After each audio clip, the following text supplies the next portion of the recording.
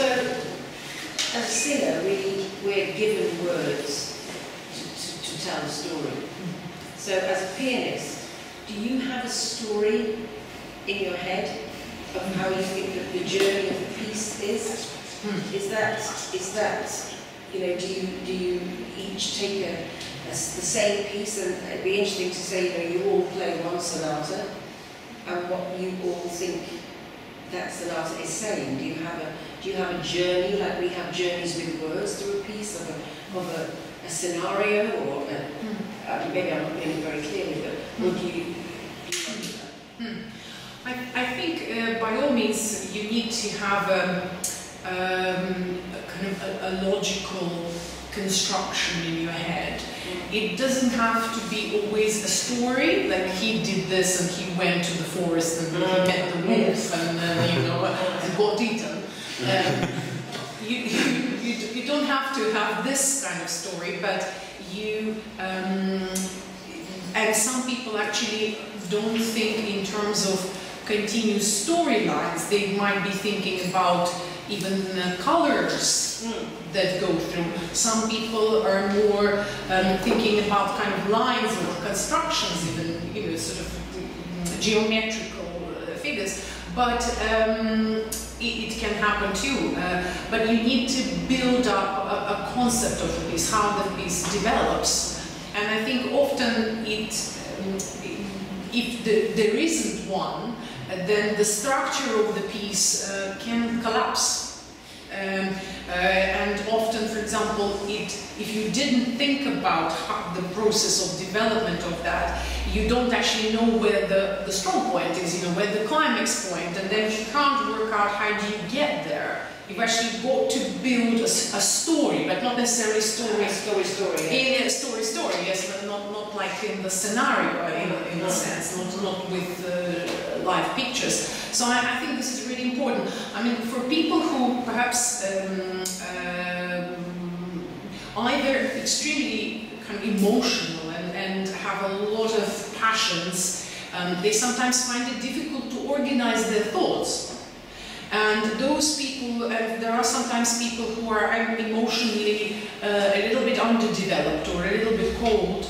They also find it difficult to think about emotions in the pieces. So it's quite useful in this extreme situations on both ends to have, for example, even like labels. It sounds extremely primitive, but labels for the piece. This is, a love song, or this is I don't know, lament. This is a race. So at least they can start somewhere, building that story and thinking about emotion, because it doesn't always come, not to everyone, or sometimes people can't decide easily. Okay.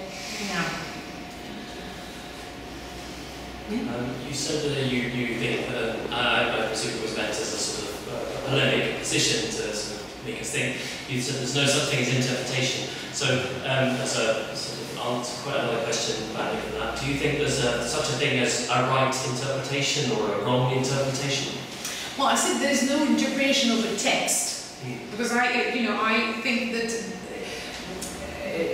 the text is getting sometimes ignored, or sometimes not studied well enough, But, for example, when I'm describing the time, I think actually there is this kind of aspect of timing, which also includes phrasing, for example, that is elusive, that is not exactly written in. Those things, I think this is when the interpretation does come in. This is when, because you will feel a space. Every one of us will feel the space very differently. So I think this is when the interpretation comes in. But often it comes in too early, it replaces all the other things, like actually I've got to do this rhythm correctly, and this has to be on the beat.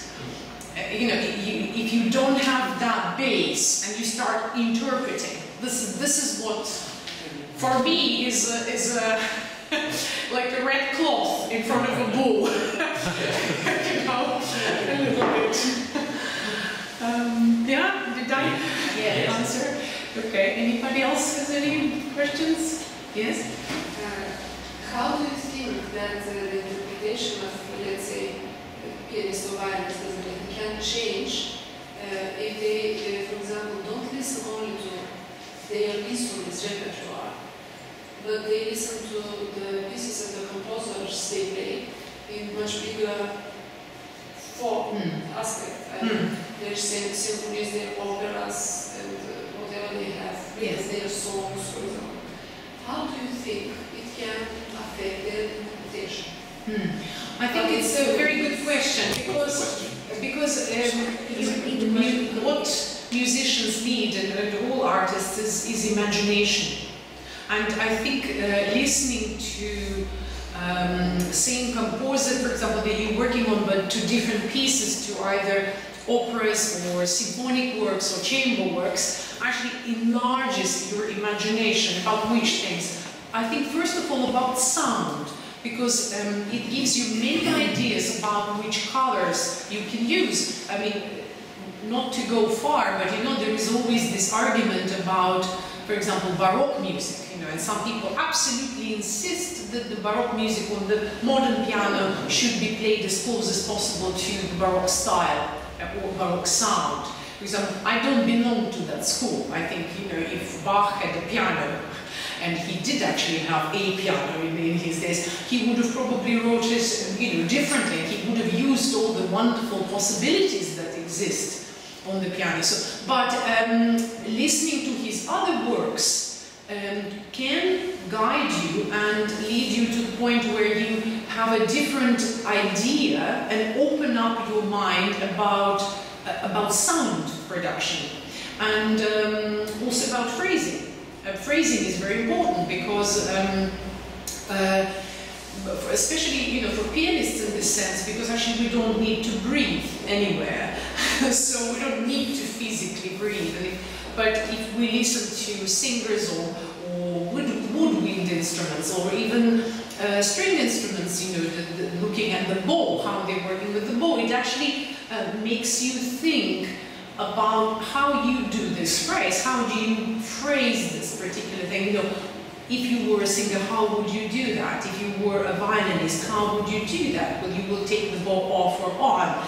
So it opens up kind of into the world of sound and into the world of music. And often I actually find also rhythmical figures sometimes, you know, can be helpful to watch other people do, particularly string players. It's very interesting when they work with dotted rhythms or triplets, or they do ricochet. It's very easy to see it visually on the string instrument because it's much smaller and somehow much clearer, because we've got both hands, we've got pedal, we've got lots of things going on. So with a string instrument, it's clearer to see certain technique, and you can actually interpret it try it on the piano as well. And I'm sure that for singers, and Susan, please correct me if I'm wrong, but I think listening to instruments, and Nikolai was playing a recording of a soprano the other day who was singing with a clarinet, I believe, the solo. And the sound, the color of her voice was exactly pitched, matched to that sound. Not to say even pitched, but also matched. The color was the same. And we also say, you know, to singers, at this point, be a cello. Make a big bow here, or sing the phrase like a cello would sing it, or like a violin. Or, you know, we often use those images. Yes. You know, and I've spoken to, you know, cellist friends, for example, who say, well, we're singing it in our heads when we're playing. We're actually trying to sing it to get the sort of the pace and the breath that we as singers would take, to get that sense of space. Yes, and often also with pianists, because we use both hands and pedals, it helps to hear the balancing of, say, a string quartet, to be able to find the kind of equal sound. We could ensemble, even in Bach fugues, you can think about this ensemble of musicians doing it, rather than just projecting, say, one voice. Because often, you know, they just shout out the tema in the fugue, and the other voice is just sort of there, being quiet, because the teacher says so. But I think if you actually listen to the involvement that people have in the string quartet, I have a very talented friend who's an artist, and he presented me a drawing of a string quartet. And it's a very funny drawing because the 4 people and the music stands are left behind them and they merged.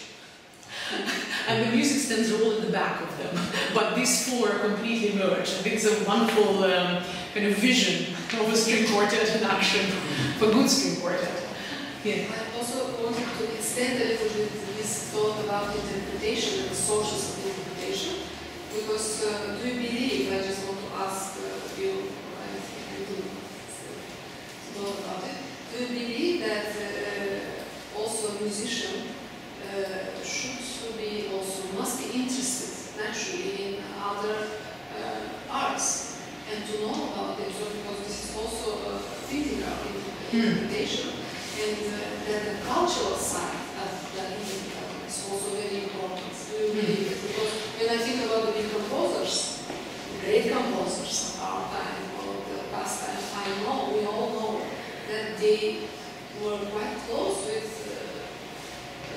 painters or writers or poets, and their philosophy was based on knowing all this too, not only on their talent or their passion to write or their genius, not only on that. It was based not only on that. Yeah. So, do you think that because I myself, I can feel when someone who plays whatever instrument, does he or she has this interest or not in the interpretation? I can feel, for example. It's actually quite clear sometimes. Yeah. Or follows the instructions of the teacher. Yeah. Well, you know, there is, unfortunately, we live in the world, particularly in Europe, where the classical music, I think, in some ways, if you look at audiences, a little bit, my personal opinion, in decline. Because if you look at the audiences, they're all of a certain age. And I'm always worried that they will not be around to listen to you. And I think there is this kind of idea that if you're not, sometimes in Britain in schools, if you're not good in school, you can become a musician. And I think it is so wrong, because actually musicians, to be a musician is incredibly challenging and deeply satisfying work, but you've got to be very cultured person, and cultured person means that you've actually got to know, you've got to love to read, you've got to love life, you've got to be educated, and not just in music. I mean, so many times we all talk about physique or physics in music that applies to us. We can discuss about our architecture and connect that very closely to music. So I think, you know, musician is actually somebody who's quite rounded person, and it's extremely demanding, because I think there are some people who are intuitively incredibly talented,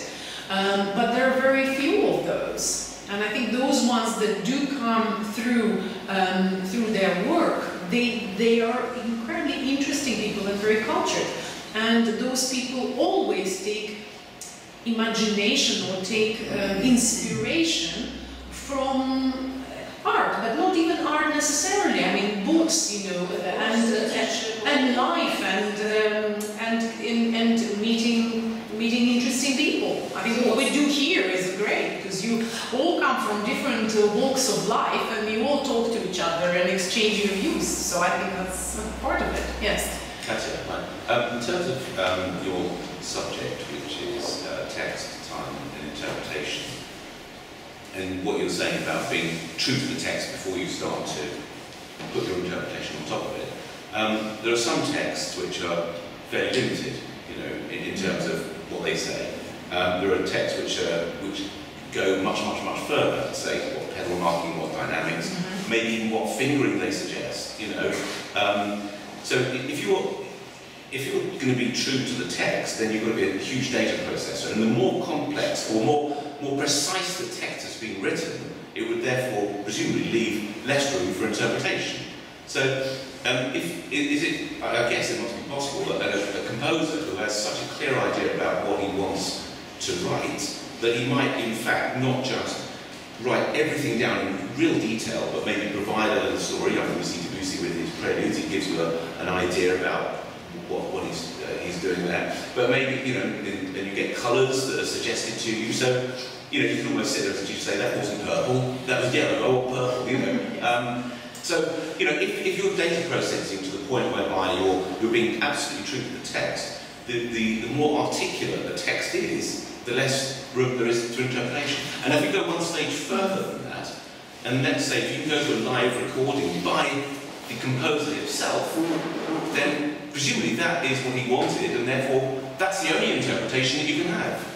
So, well, I see what you're saying, but you know what happened at the beginning of the 20th century? That the composers got really worried, I think, with people playing their works badly or doing wrong things, and they started writing a lot of information. So if you look at Rachmaninoff's scores, there's a lot of very, very detailed information that is written in there, and sometimes it's a very good point. It's also very easy to get completely bogged down by it, because all you're doing is you're just reading, accents, this type of accent, this type of accent, here are the staccatos, and here. So you've got to almost like step back and look at musical idea. What is he trying to say? Because I think to some extent, notation or writing, presenting a manuscript is not perfect. It's not been perfect before, it's not perfect now either. It's very difficult to absolutely, in exact detail, to put a sound log together on a piece of paper. is it possible? Has anybody? I don't know. I don't know if it's possible. But I think there is, in some composers you have very little, and some you have almost too much. And for a person who hasn't experienced a lot of that music with a lot of details, it can get overwhelming. In that respect, I've just been working, I will be working again with Mark Anthony Turnage, and I'm doing a piece of his that he wrote in the 1980s, and I said to him when we were working, I said, all these marks, it's like 4 bars and there's a million. He said, I just put them all in because I didn't know how to write it down. So I just thought if I gave lots and lots and lots of signals, that somebody would react to one of those and it would be the right thing. That was his honest, he said if I was writing it now, 30 years later, I would have probably been much more minimal. And I would have probably known how to do it, but at the time he was a young, 20-something, he just chucked all this information on the page. So for 30 years everybody's been scratching their head going, what? But taking that and extending that idea, that does suggest that perhaps a composer would write something thinking this is exactly what he wants to have, and then somebody might come along and perform it, and he'll say, that's even better than I thought.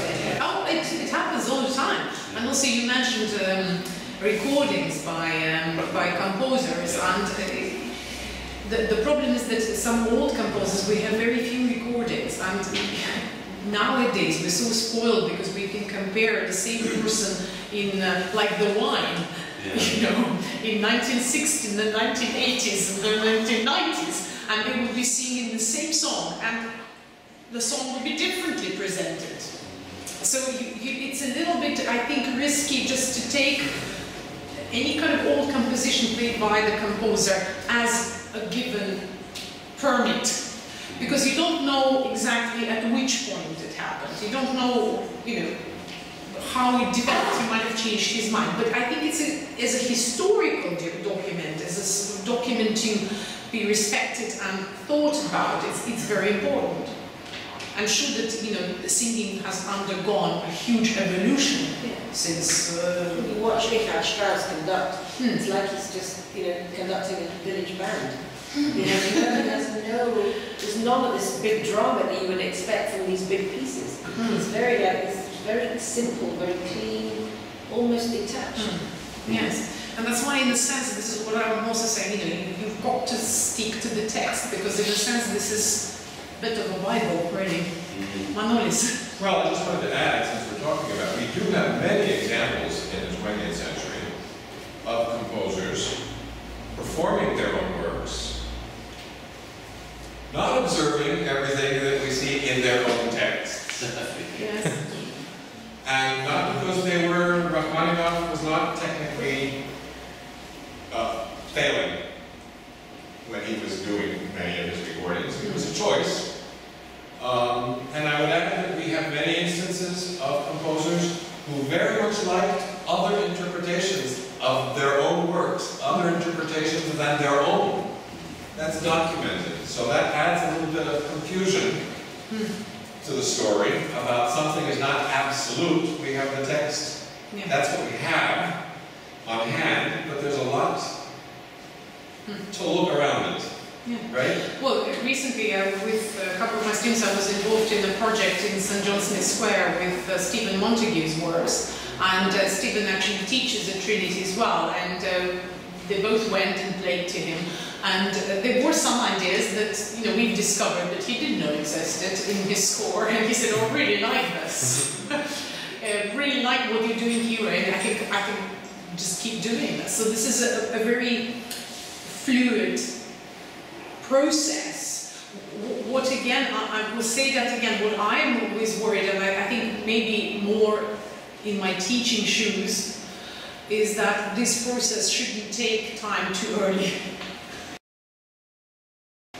I think it should be given sometimes, the score, the composer need to be given more time to really think about it, and in Singer's case, it applies as well.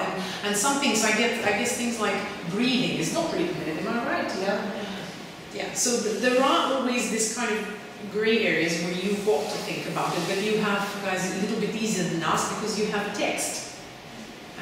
But even within the text, sometimes you have to take a breath in the middle of the sentence, or even between two words. So you've got to really think about this and compare and listen to recordings. It requires really intellectual work.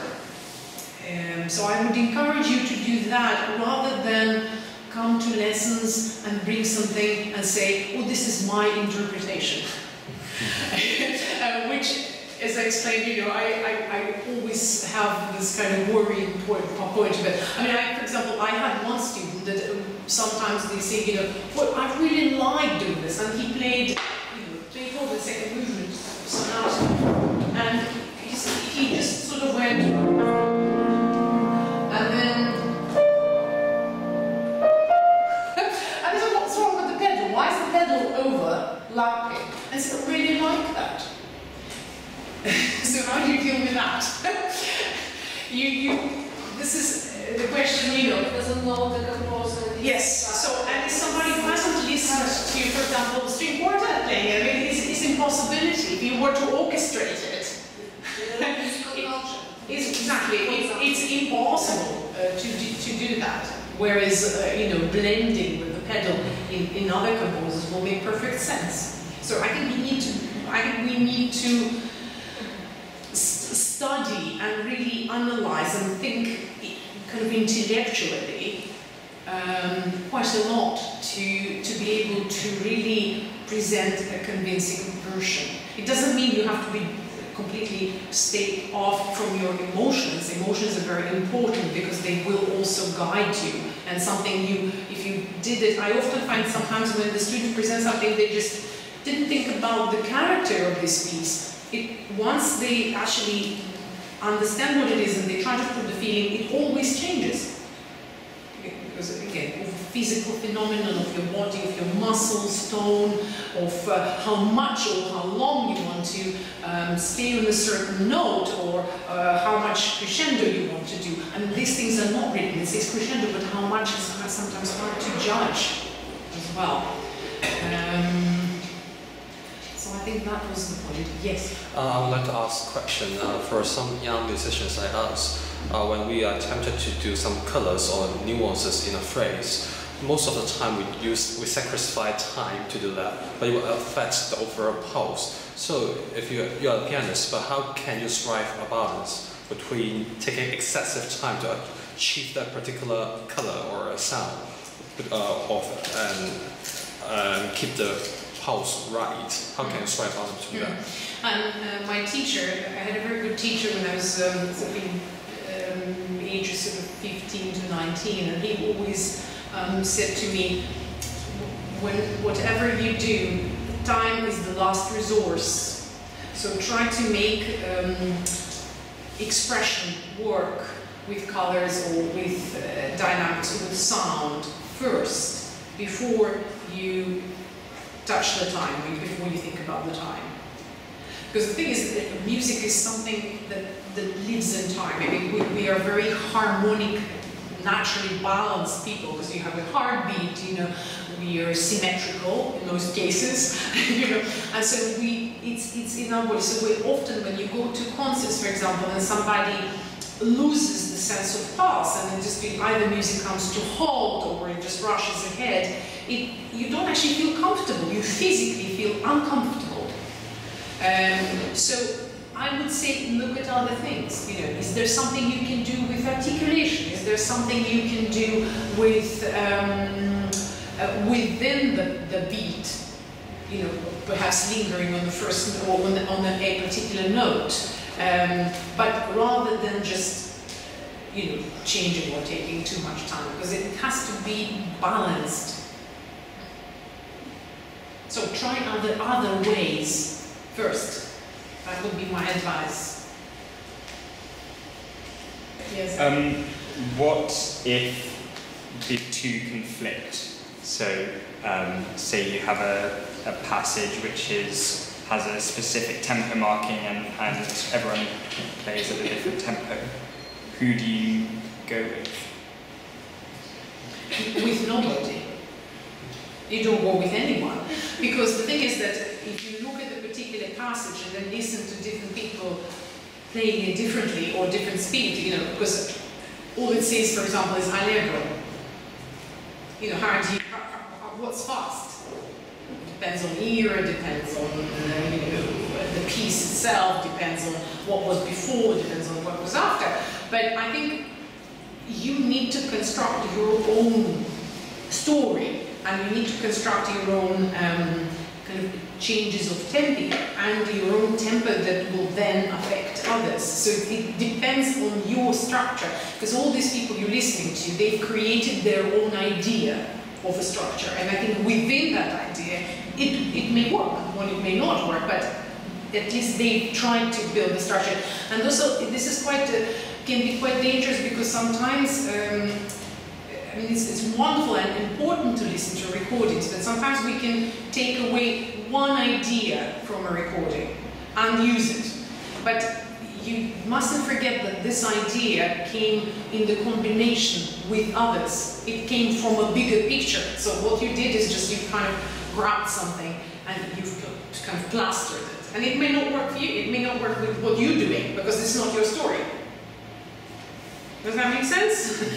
So it's good to listen to somebody, but if you like something, particular moment that they did, you've got to then try to unwind it and try to understand, why did they do that? How did they build this? What was the thought process behind it?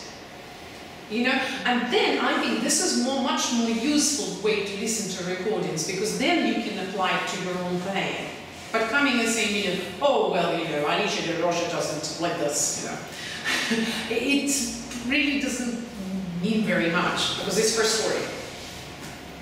Does that